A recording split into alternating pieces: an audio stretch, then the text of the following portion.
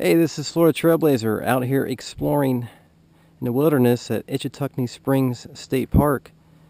Back here I found this area where it used to be an old phosphate mine. And right next to the mine is this dragline bucket that was left behind. This is a fascinating piece of history out here. Take a look at this. Now they would scoop out the ore from the mine, which is nearby. I'll show you that.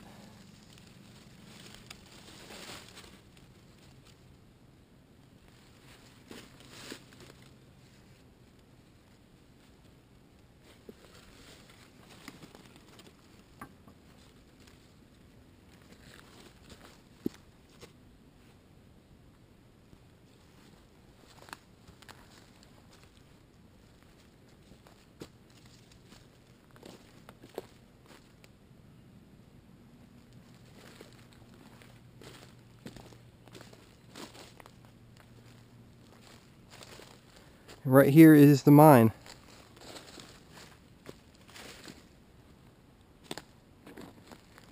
You can see it goes over there. You see where it's all dug up.